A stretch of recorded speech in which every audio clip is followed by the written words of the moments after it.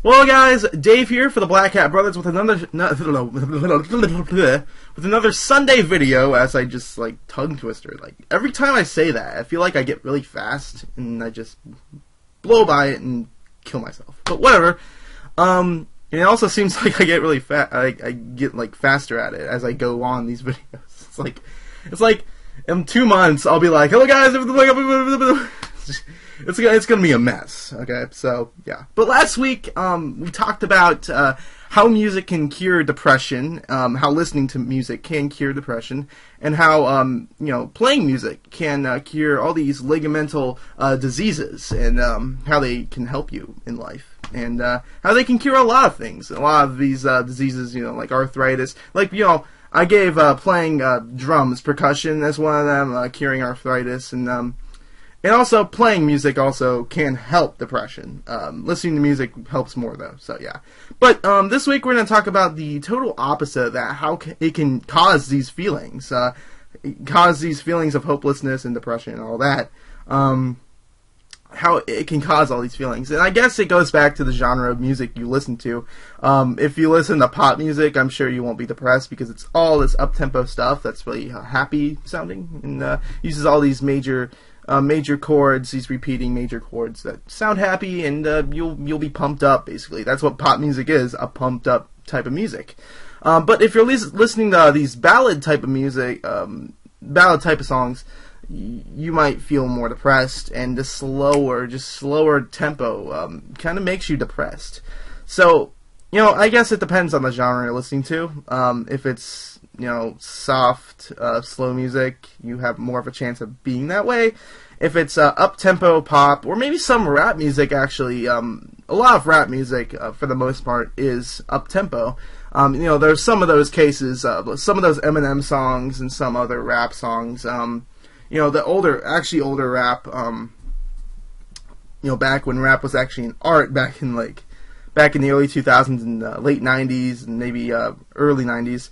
I'm not saying it's not an art now, but it was more of an art back then, but I'm not going to talk about that. I should just leave that to another video. But back, listening to those rap songs that are slower tempo, and, sometimes the topics in those slower rap songs kind of reflect the mood and why they're so slow. And, usually they're a sadder topic, and that's why the song is slower. But, those can also be a cause of depression. There's a lot of reasons for depression out there. I'm not saying music is a big one. I think it's a small one, actually. I think it helps depression more than it causes depression. Some people might have different views of that, but that's just what I think. I just want to say that some music, can cause depression, and some topics in music you might relate it to your own life.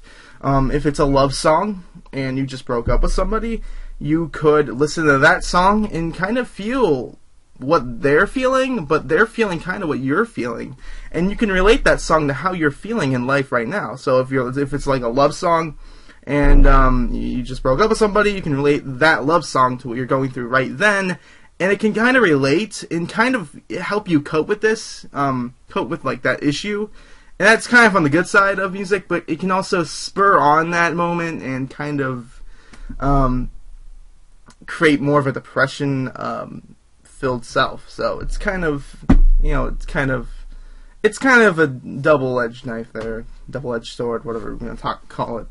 So yeah, it can go both ways. Like I said last week, there's a lot of reasons why music is great, and one of them is curing diseases. And it's not curing these diseases; it's helping with them.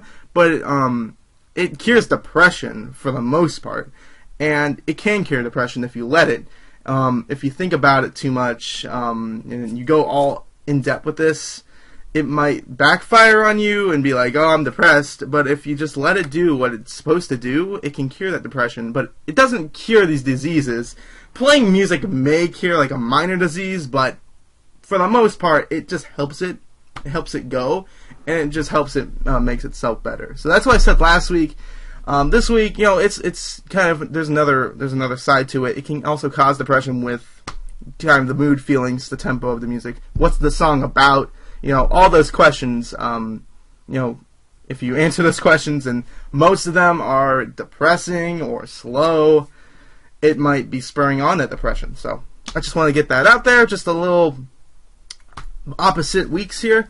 And also, I did not upload the other episode to the Facebook page, so I'll do that right after I make this video and put it on YouTube, which it should be on YouTube now because you guys are seeing it on YouTube. But it should be both videos should be on the Facebook page in the same posts. I just did that because they're about the same topic, so it's kind of like part 2 of what we continued last week. So thank you guys for watching. I'll see you guys next time. If you guys enjoyed these episodes, leave a like down below. And also, please subscribe to the Black Hat Bros for more videos and music.